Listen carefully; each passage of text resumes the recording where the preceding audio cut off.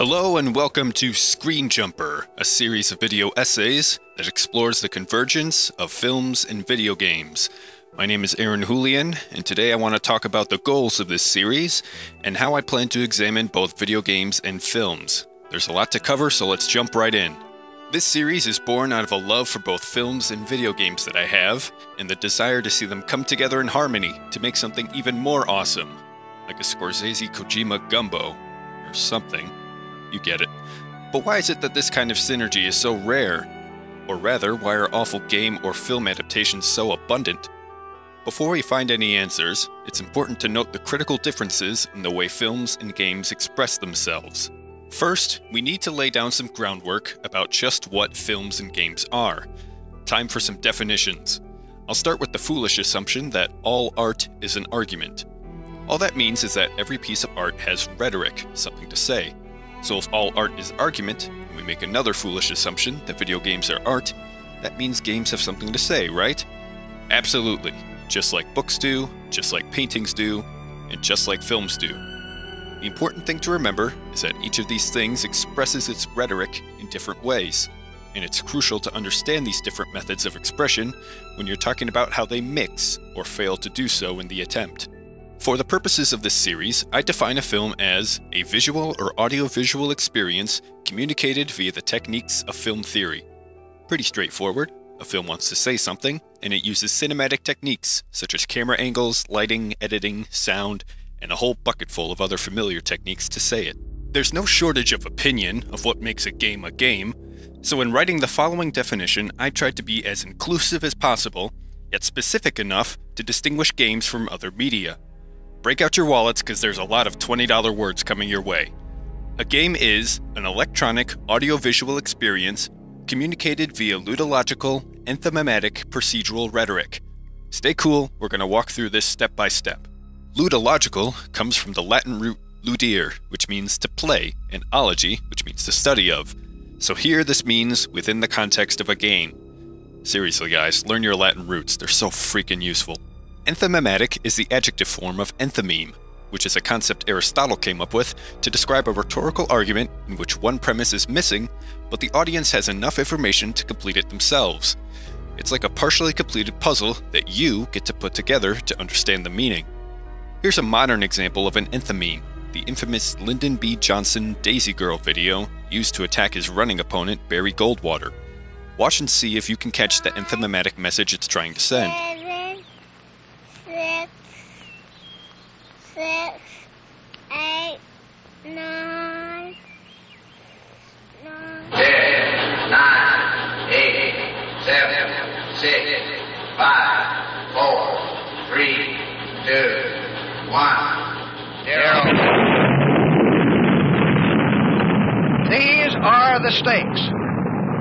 To make a world in which all of God's children can live, or to go into the dark. We must either love each other or we must die. Vote for President Johnson on November 3rd. The stakes are too high for you to stay home. Did you catch it? On the surface, it's saying, vote for Lyndon B. Johnson to prevent nuclear war. But it's leaving something out, an implied argument that you, the viewer, get to piece together. Here it is. A vote for Goldwater is a vote for dead little girls. That's an enthymeme. Most of the rhetoric is there, but you get to fill in the final piece. Enthymemes can be very powerful for allowing the audience to feel engaged by completing the argument as if it were their own. How powerful? Enough to keep LBJ in office, evidently. Lastly, there is procedural. This one's easy. It means manner of proceeding, or by the rules. You ever play a game where the content is procedurally generated? All that means is stuff, level design, enemy and item placements, etc., is created by the rules set by the game designer instead of by hand. We've already talked about rhetoric, so procedural rhetoric is a term I like to use to describe what a game designer is trying to say by setting up a game's rules of play. I'll get back to rules of play in a bit. So what does this all mean together? Ludological, enthymematic procedural rhetoric, from now on referred to as LEPR, means rhetoric that is derived from a game's rules of play, insofar as the meaning is incomplete except for a missing premise provided by you, the player. What's that missing piece? Playing the game. You, the player, become one of the participants in the creation of the game as art through your own unique gaming experience. So why the complicated definition? That definition is a concise way of saying that games are fundamentally different from other mediums because of their unique attribute, rules of play fulfilled by a player, yet are similar in their property of communicating rhetoric. It's how these rules of play are shaped and how the player plays along with them that make games utterly unique among any other form of art. So it's pretty freaking important we understand this difference well, especially if we're studying convergence with other mediums. So what are rules of play? Rules of play are unique to every single game. They define the systems and mechanics that serve as the framework for the experience of the game. They encompass all the possibilities that can be explored within the experience. How do they do this? Let's take a look at a simple example everyone is familiar with: chess. The rules of chess state all of the little elements that come together to frame the experience of a chess game. These include the chessboard as the environment, the chess pieces and black and white teams as characters, the allowed and disallowed behaviors of each piece as well as each player, and the goals and rewards for each player, namely to capture the enemy king. All of these elements come together to create a space of possibility, the possibility of a strategic turn-based battle of the wits between two players, who come into that space and fill it by playing the game. To recap, a game is an electronic audiovisual experience communicated via LEPR, meaning incomplete rhetoric made complete by the player's participation in the rules of play.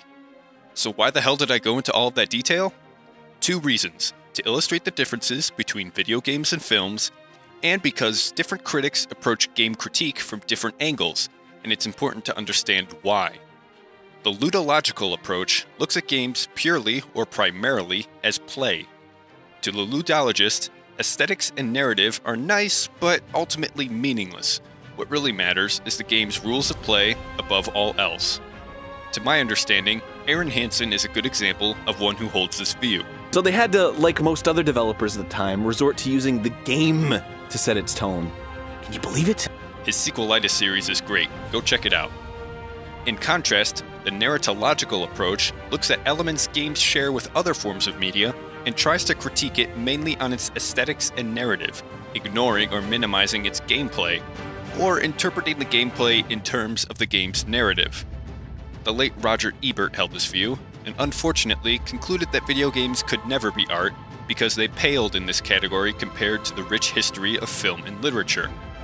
I would agree with him that video games have a vast mountain to climb when it comes to maturation and acceptance into the fold of fine art, but interestingly enough, he included his favorite game, chess, in his definition of art. I really dig what the ludologists are trying to do in establishing games as separate and apart from other forms of media at its core, but I believe aesthetics are not unimportant or meaningless. Why else would the Mass Effect franchise be so successful despite its rather basic and repetitive gameplay? Why are millions willing to sit through hours and hours of Metal Gear's operatic cutscenes? Likewise, narratologists seem to be trying to lend video games an air of legitimacy by using the same critical lens used for literature and film, and they aren't wrong to do so, seeing as games are so heavily informed by cinematic and literary techniques, due to every one of them having a camera's perspective, but this approach ultimately misses what makes games so fundamentally unique, namely LEPR. Therefore, in looking at video games, I choose to use the same technique I use to analyze any piece of art, the holistic approach, seeing the work as one unified whole, all of its parts coming together in balance. It's like the ludological and narratological approach mashed together. But more than that, I try to look at the context of the work. What works came before it? What factors of its production are meaningful and important? What techniques are used in the transmission of its rhetoric? Are there any social or political factors at play during the production or release? What are the work's influences and references? What are critical responses to it? I hope you'll notice that this approach works equally as well to all forms of art, which is why it's so critical to understand games in light of LEPR and how well that merges or fails to merge with other forms of art, such as film in our case. Let's put this holistic approach into practice by looking at the game Portal. Here's a quick breakdown. Portal is a science fiction, physics-based puzzle game with a clean, slick, modern art style and electronic soundtrack. Shell, an imprisoned test subject in the labs of Aperture Science, seeks to confront the ominous and sarcastic GLaDOS computer program and escape the labs, but must first solve a variety of physics puzzles housed within a number of test chambers with the mysterious portal gun. The argument. Shell experiences the thrill and challenge of solving a wide variety of puzzles using the portal gun, and navigates through the eerily abandoned Aperture labs to unlock the mystery of her imprisonment. She emerges victorious, though barely, but against all odds is dragged back into Aperture steps away from her release. Missing premise. You, the player, facilitate the argument by controlling Shell throughout Aperture labs as she encounters GLaDOS, the companion cube, turrets, and other creations of Aperture labs. The game is played by placing portals with the portal gun, teleporting through the portals, sending things through the portals, placing cubes and spheres, and pressing buttons to solve physics puzzles. The goal is to find and confront GLaDOS and escape Aperture labs, but conflict is introduced by the number of puzzles standing in the player's way. Solving these puzzles rewards the player with progress further along Aperture labs towards the exit, as well as darkly humorous dialogue from GLaDOS. We are pleased that you made it through the final challenge where we pretended we were going to murder you. The player wins by destroying GLaDOS and escaping Aperture labs, and the player loses by failing to solve the puzzles or falling into harm's way via traps placed in the puzzles. However, the player may retry as often as he or she likes. Is that a fair assessment of the game? Keep in mind this is a basic report rather than a critique of the game, but do you see how this approach ties it all together? Now here's a challenge for you. How would you turn this experience into a film adaptation? It's not as easy as it sounds. Do you know why? It's because Portal has everything in common with film insofar as its aesthetics and narrative in delivering its rhetoric, but the key difference is leper, something that can't possibly be directly transferred to film because film, by definition, is not interactive. The defining element that makes the game a game would be lost in the exchange. You can't have the same kind of experience you get with a game with a film. Not exactly the same, at least. A film is the same experience every time, and it is not structured as an enthymematic argument. It doesn't need any interaction from you, the viewer, for it to get its message across. It's passive consumption. On the other hand, a game is a slightly different experience every time, due to varying player input, and it is structured as an enthymematic argument. You have to drive the experience forward to its completion. You're in control of the progress, not a projection reel or video file.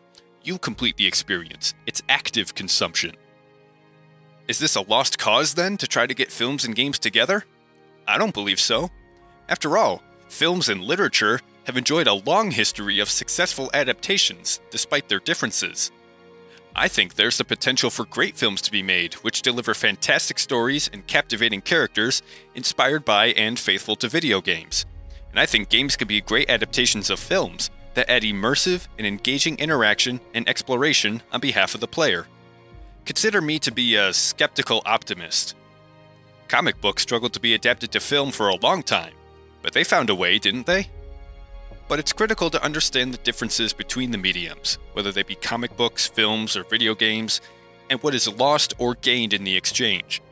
It's up to us as consumers to hold the bar up high for adaptations to clear, celebrating the successes and punishing the failures.